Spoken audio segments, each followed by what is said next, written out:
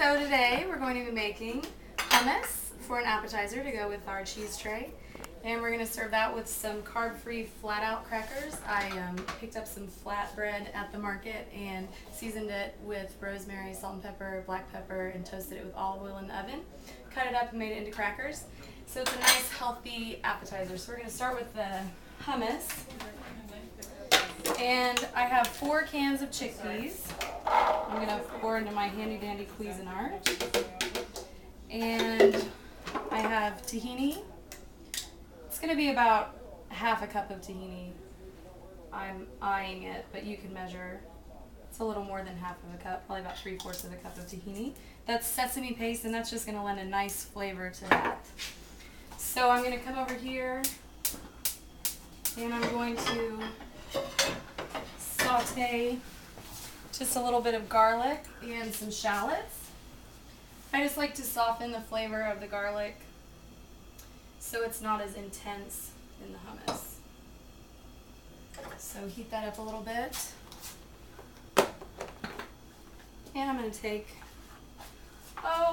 about 4 tablespoons of garlic here. Let that sit for a minute. And I chopped up 1 shallot and I'll use about half of that.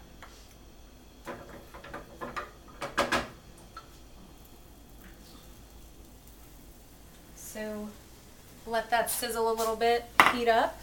I've got some roasted red peppers. It's just a jar of roasted red peppers you can find at the grocery store.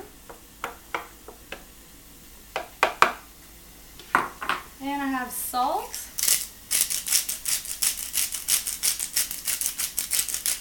This is a few tablespoons of salt. You can always taste it and see if you want to add more. And I have cracked pepper. I always like to use fresh cracked salt and pepper in something like this because it's raw and you can get the nice flavor. I used a Himalayan pink salt today. So come over here, check my garlic. It's just about right. I just want to toast it a little bit. And once I smell the garlic cooking, that's when I'm going to go ahead and bring it over and put it into my mixture here. As you can see, this is all coming together very fast. It doesn't take a lot of time, but it's going to feed many and be very tasty. So I'm going to get my lid here. And I almost forgot one key ingredient, the lemon juice. So my handy dandy lemon squeezer here. It's just going to bring out the flavors of the tahini and the garlic and just really be a nice citrusy flavor and just add to the freshness. So I have 1 lemon, 1 whole lemon that I squeezed in there. Make sure I get all the good juices out of there. So I'm going to pop my lid on and I pulse. As you can see, it's very quick. I'm just going to hold it down for a minute. And I like to pulse just to make sure that I get everything mixing in properly.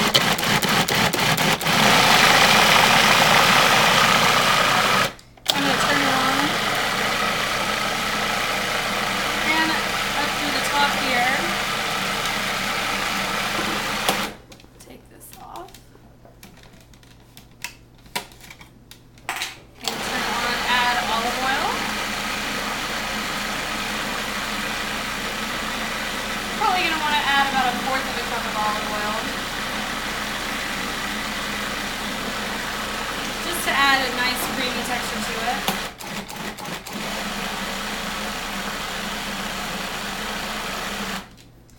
And one last thing I'm going to add, now that it's all pulsed together, just a handful of fresh herbs. I chopped up from my garden sage, rosemary, an oregano, and some sweet basil.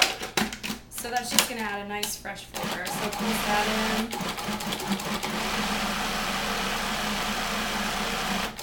I like to add fresh herbs to almost anything I'm cooking. It just lends a nice flavor to anything that you're making. So I'm going to come over here and grab a spoon so I can taste, make sure it's the perfect flavor. It's good texture. I like to sort of stir around, make sure that all the beans are mashed up and ground up. And fantastic. That took about 5 minutes. So I'll just dump it into my pretty bowl here. And as you can see here, you have lots of leftovers. So you could use this tonight for a party, but use it again tomorrow to dip some chips in, use it as a sandwich spread. And it really does make a great snack that lasts. Hummus keeps for about a week or maybe a week and a half in the refrigerator. So make sure you get all the good out of there.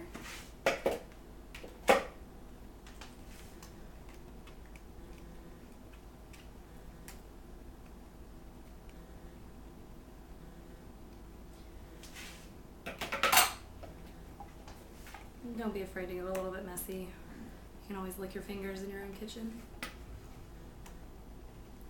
So there we have beautiful hummus appetizer.